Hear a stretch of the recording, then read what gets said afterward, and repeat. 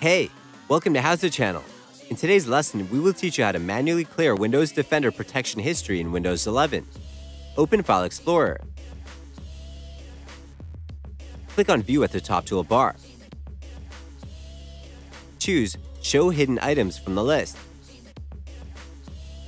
Go to your system drive. You will see hidden files visible. Go to ProgramData folder. Open Microsoft folder. Open Windows Defender folder. Open Scans folder. Open History folder. Select the contents of History folder. Delete the selected items.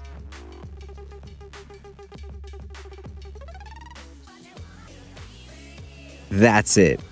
Thanks for watching the video. Please like it and let us know if you used any of our tips and tricks. Subscribe to our channel.